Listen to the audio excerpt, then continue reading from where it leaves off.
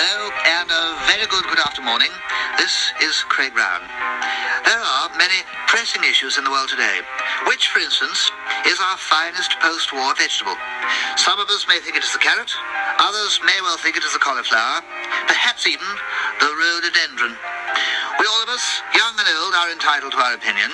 But at the same time, we must learn to sort out our differences in a spirit of mutual cooperation.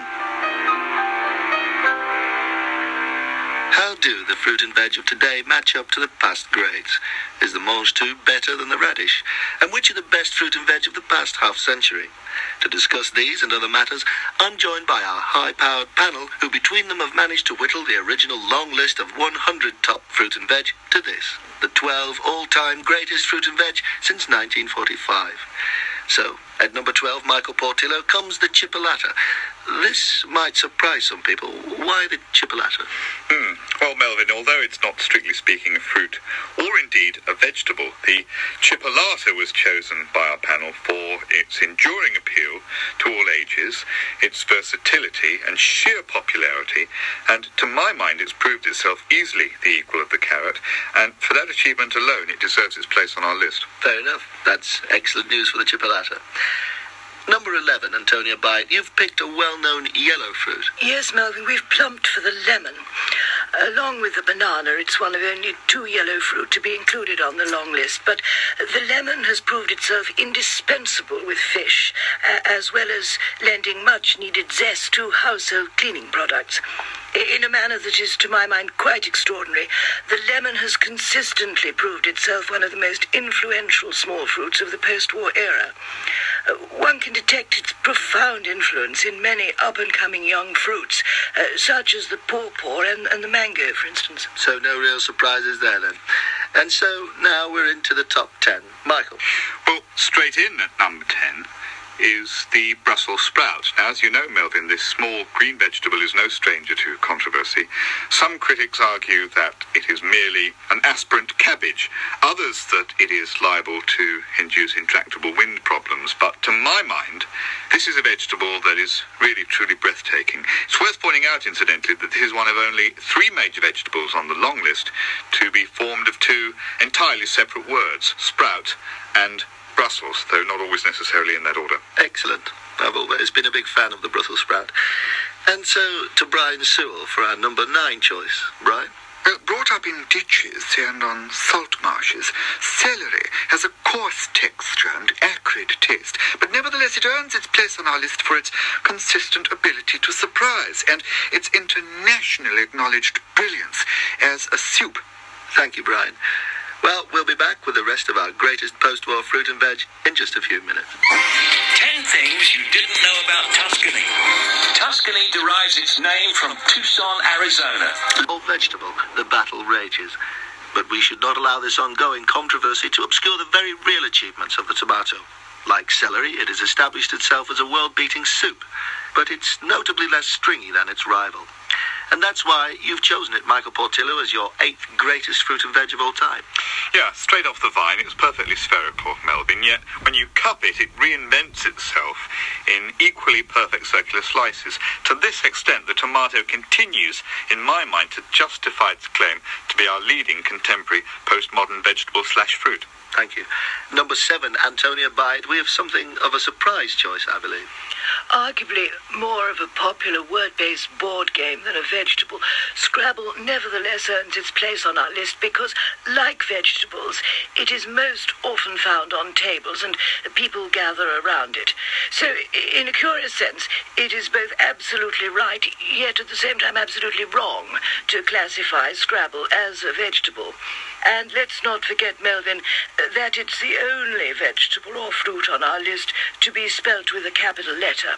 A controversial choice there from A.S. Byatt. Michael Portillo, what's at number 6? The pawpaw, Melvin.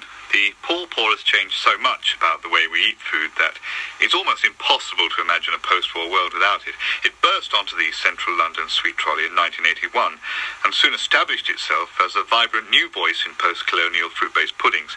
Incidentally, the notoriously reclusive pawpaw occasionally shelters under the pseudonym of papaya. Fascinating.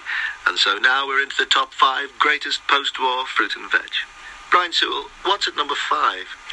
Well, it has to be baked beans, Melvin.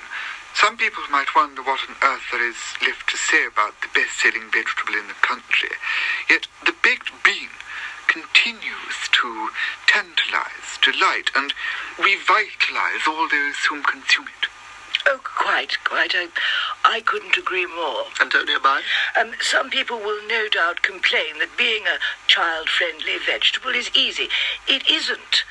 Children will abandon the Brussels sprout or the radish after only a couple of bites, but they will continue to immerse themselves in baked beans for hour after hour.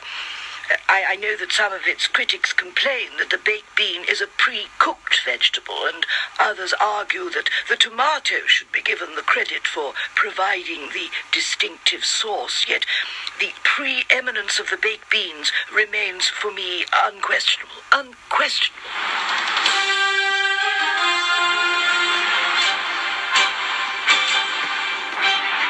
I always enjoy the newscaster's breakfast, very much so. Well, we're now into the final 4 greatest fruit and veg since the war, and at number 4, Michael Portillo, we have a Louis XV escritoire. A controversial choice? I mean, the vast majority of the panel agreed that a Louis XV escritoire was a table, but few wouldn't go so far as to confirm it as a veg table. Either way, it fully deserves its place on our list. Oh, quite. After all, what other vegetable would be so perfect for writing a letter on? Certainly not the cauliflower, much too bumpy, nor the humble pea, far too small, unreliable, desperately squishy. Indeed. And at number 3, Brian Sewell, comes something of a dangerous choice. Yes, the mushroom, Melvin. The mushroom can be, it is now generally agreed, immensely poisonous, yet its reputation as the quiet modern genius of the kitchen table rests very securely. Oh, yes, quite. Over 25 British... And right up there at number 2, Brian Sewell, comes the pomegranate.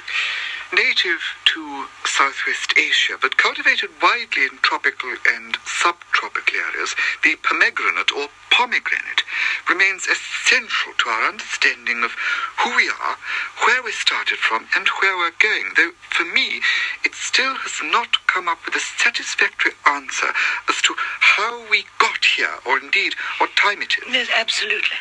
And so finally we arrive at the highly sought after number 1 spot. Michael Portillo, perhaps you could tell us what your panel has chosen as the number 1 fruit and vegetable since the war.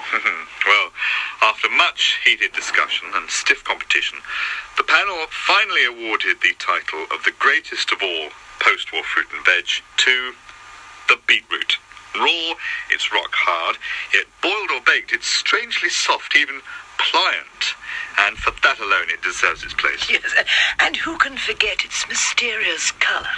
Frankly, I agree with Christopher Ricks when he says that it's the Bob Dylan of the root vegetable world, with all its quite extraordinary and, in a sense, endless labyrinthine multiplicity. And so the beetroot it is.